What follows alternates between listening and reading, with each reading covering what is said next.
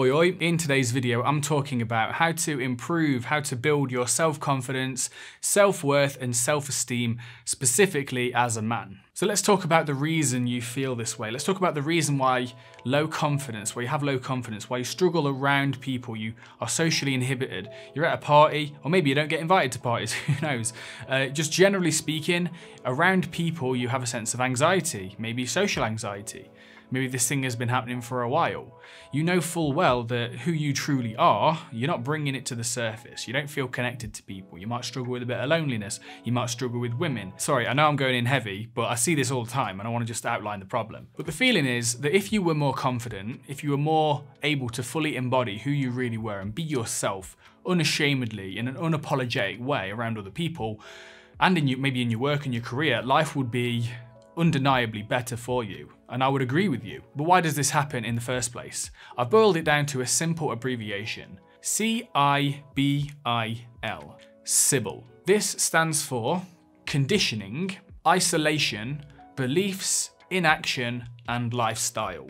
Conditioning means the experiences you've had and the messages that you've received from your parents, your peers, other people at school, and your professors, your teachers as well. So throughout your life, you've experienced certain messages. And if you're struggling with low self-worth and low self-confidence, you've received messages in some form that who you truly are is not okay, broken, screwed up in some fundamental way, and deserves to stay hidden and doesn't deserve the same level of love and peace and belonging and happiness as just other people.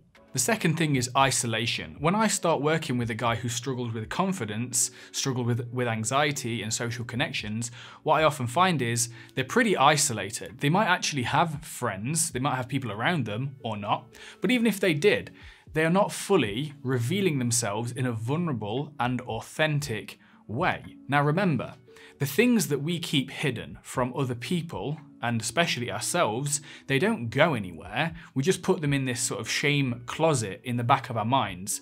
And as long as we keep things in that shame closet, we always sort of have this nagging suspicion in the back of our minds that there's this thing about us that's dark and broken and unacceptable. And if people found this out about us, then we would be unloved, abandoned, rejected, and left alone in the cold, basically. Now, beliefs, they form the foundation of our actions and our emotions.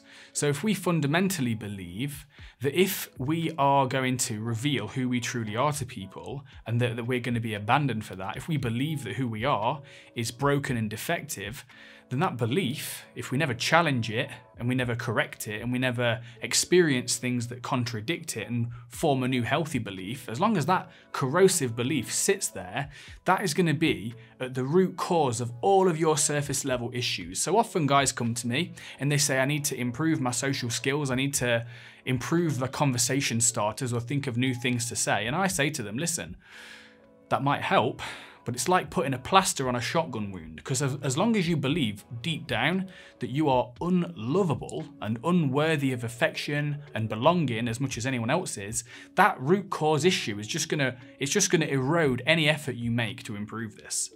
And the next one is inaction, which means to be a dog chasing its tail. You're not taking any other actions in your life. You're distracting yourself, you're hiding from your potential, you're hiding from the possibility of rejection, you're giving into your fears by basically hiding from life. You're performing the same actions that you've always performed, you're expecting different results, and in some way you're avoiding doing the thing that would make a big difference in your life. And L stands for lifestyle. Now, if you're doing all of the inner work, the journaling, the meditation, that's a good start, but if you're not exercising regularly, if you're not taking care of your nutrition, if you're not sleeping very well, if you're not regularly socializing, then you are fighting an uphill battle no matter what you do. So that is the reason for confidence and low self-worth in guys. Now, how do you fix this? How do you sort this out? I'm going to give you 5 tips, one for each of these aspects of the CIBIL acronym.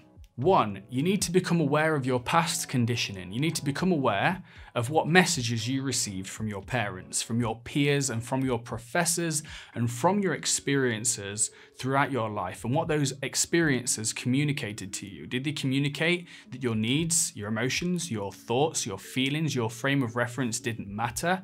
Did these experiences, did your conditioning, did those messages from those people growing up communicate to you that you are valuable, you're worthy of love, you're capable, you're competent, you have strong potential, and that you are fundamentally okay as you are? It is truly important to become aware of this conditioning for greater self-awareness and personal growth down the line. Number two, to deal with the isolation problem, you need to embark upon finding safe, emotionally validating and encouraging people in your life to share yourself with in a vulnerable and authentic way. This could be in the form of friendships, intimate partners, emotional support groups, Facebook groups, whatever the case is. I don't really mind how it is that you do it, but one thing I do want you to remember is you will never become truly confident, and you'll never develop true self-worth if you're hiding so much of yourself that you're just terrified of who you really are, and you're terrified of people finding out who you really are. So I want you to take all the things that are in that shame closet that you hide away about yourself, and I want you to start one by one removing those things from the shame closet and showing them to people. You might get rejected sometimes. That's part and parcel of human relationships. They're naturally very messy. But one thing you can't do is keep adding things into the shame closet, because eventually you're just going to feel super disconnected, isolated, and your confidence is going to decrease. Number three, identify your core limiting beliefs, their effects in your life, and then start to challenge them. Now, the way you can do this is you can start to take a look at your surface level actions, your automatic sort of negative thoughts that come up, and then follow them to the basement and see what core belief is lying at the root of that. So for example, you're around women and you can't talk to women very well. That's the surface level action. And the thought underneath it, the automatic negative thoughts you might be getting in the moment might say, oh my God, I look stupid. Oh my God, she's gonna reject me. Oh my God, she's better than me. Oh my God, whatever. Whatever the automatic negative thoughts are, the thoughts that come up that you don't choose.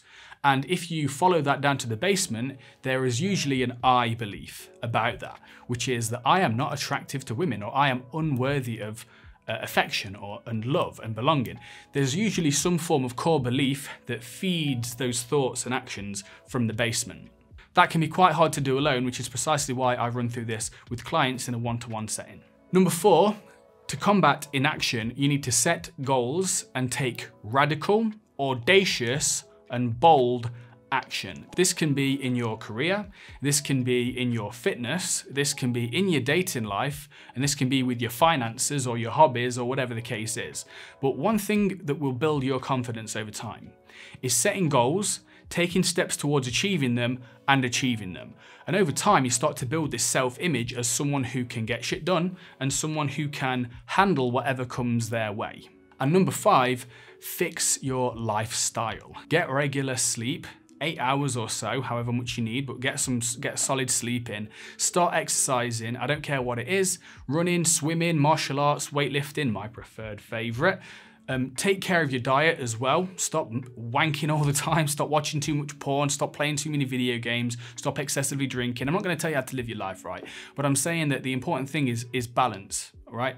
And we can all too easy, especially in the age of distraction and social media, we can all too easily just fall into this pit of inaction and a poor lifestyle, and until eventually it just becomes our norm. And bonus tip, meditation, and specifically body awareness meditation. Because one of the things about low self-worth, low confidence, and fear of rejection and all that stuff is we essentially fear negative feelings.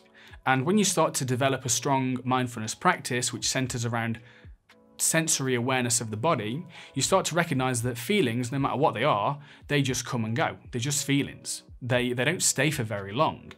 And as long as you are afraid of feelings, such as the pain of a rejection or whatever, as long as you're afraid of that, that's always going to make you a little more predisposed to seeing threats and being a bit anxious and on edge. When you can fully inhabit your body, regardless of how it feels, and not freak out about your own sensations that you feel in the body, the more confident you're going to be in the direct present moment whenever you're around people. If you need any more help, need any more clarification, feel free to send me an email or pop a comment below. Hope you enjoyed that video. Take care and stay powerful. Bye.